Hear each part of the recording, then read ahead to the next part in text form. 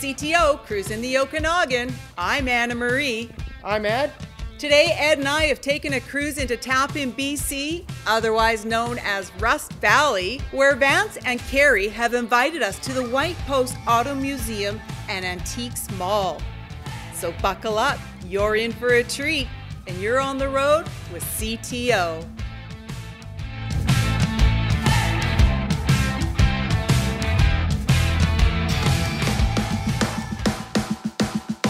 This is Vance and Carrie from White Post Auto Museum and Antiques Mall. You know, I love what you guys have done with it. You know, I watched you guys open up the business and how you've grown. You've taken a business that was virtually dead. Dead in the water for sure. No disrespect to the previous owners, but yeah, it was like a hope and a prayer. Let's try to make something out of something that was nothing. So here we are, 10 years later, and yeah, we got a good thing on the go. We see on history. Yeah, we're definitely involved with Rust Valley. Yeah. Those boys, we're good friends with Mike and Avery. We can basically consider them like family, so it's a good separate working relationship. We're happy to have them in the area. And you were in dent repair. I was, yeah. Yeah.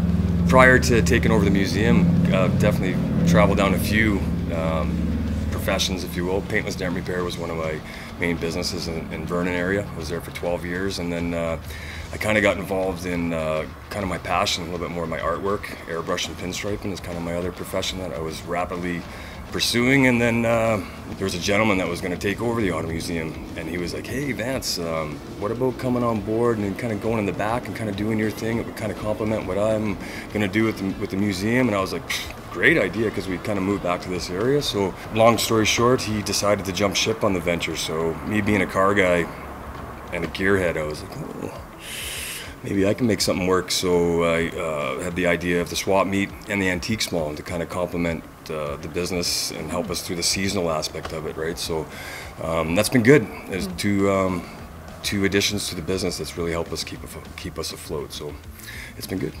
Oh, that's great. Well, you can't help but notice the difference outside, like I really said. Appreciate that. And of course the iconic white and black car. 100%. Yeah. Been there since I was this tall. It's been a landmark. I mean, even I grew up in Prince Edward Island. People from PEI know it. People from Vancouver Island know it, right? Yeah. So yeah, from tip to tip, it's definitely a landmark for sure.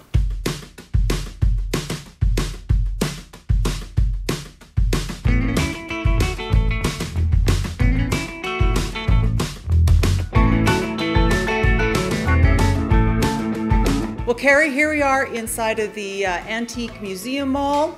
You have everything under the sun in here and some. What are the favorites?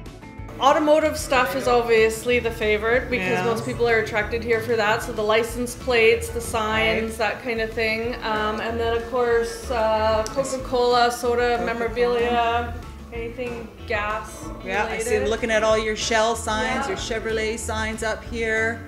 And of course we have great swag here at White Post Auto Museum. Yeah. We have t-shirts, hoodies, beer koozies. A little of everything, like I said.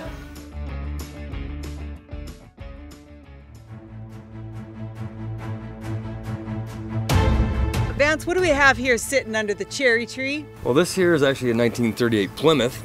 Kind of a cool story behind it. There's a gentleman that came through the museum one day, and he's like, "I'm a producer for this up-and-coming series that's coming on." I think it was Amazon actually. It's called Man in the High Castle, and it was a depiction if the Germans and Japan had won World War II. And so it was a pretty interesting series, and they wanted this car for a scene that they actually lit it on fire. So I made him a price. I said, if you buy it for this price, I'll give you a good deal on it, but I want the car back when you're done with it. So they basically had it in the series, and they did a scene. There's the mummy still in it that had been burnt, but they did like the scene where the car engulfed in flames and people had died in it. But yeah. And yeah, lo and behold, they called me up one day and said, "Hey, we're done with the car. Come and get it."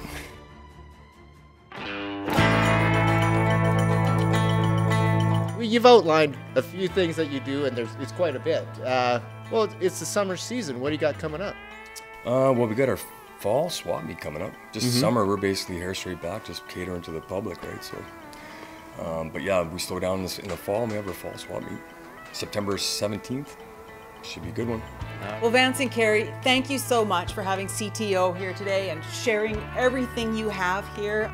So until our next cruise, you're on the road with CTO.